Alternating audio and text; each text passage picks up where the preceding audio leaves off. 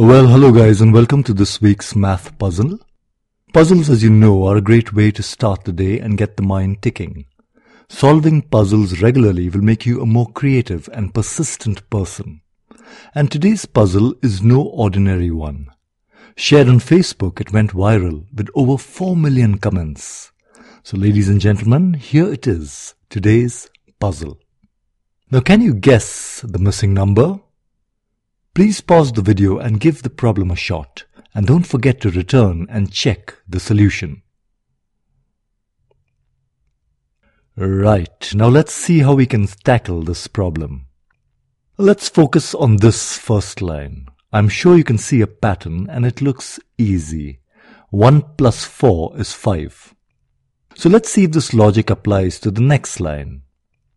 2 plus 5 is not 12. But let's stick around and see if we can get to 12 in some other way. Yes, we can if we add the previous result to these numbers. So, 2 plus 5 is indeed equal to 12. But is this a pattern? Let's try this logic for the next line. So we have 12 plus 3 plus 6, and that gives us 21. Cool. And by this logic, the next result should be 21 plus 8 plus 11, which is 40.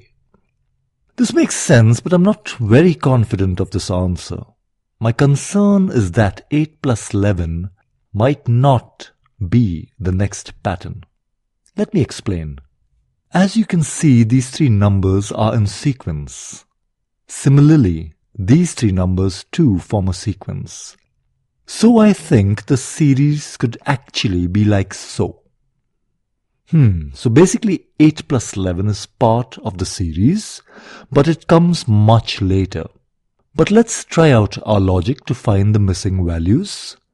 So this value here is 21 plus 4 plus 7, which gives us 32, and so on.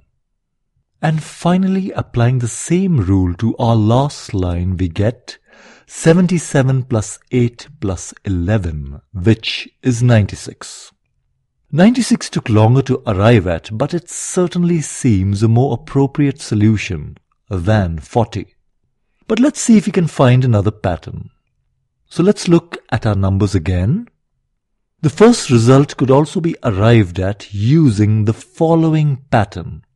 1 plus 4 into 1.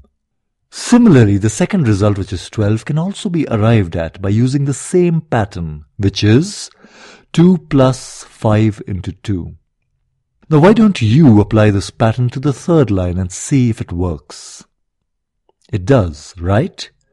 So since we have a working pattern, let us apply it to the fourth line. We get 8 plus 11 times 8, which gives us 96. Voila, we have a match with our previous solution. The nice thing about this pattern is the fact that it does not rely on other lines but is self-sufficient. So guys, if you have other solutions to this problem, please mention them in the comments section. And thanks for stopping by and watching this video. If you found it helpful, please subscribe to my channel and like the video. My name is Sanjay and I make fun and viral math videos every week. Thanks a lot and bye for now.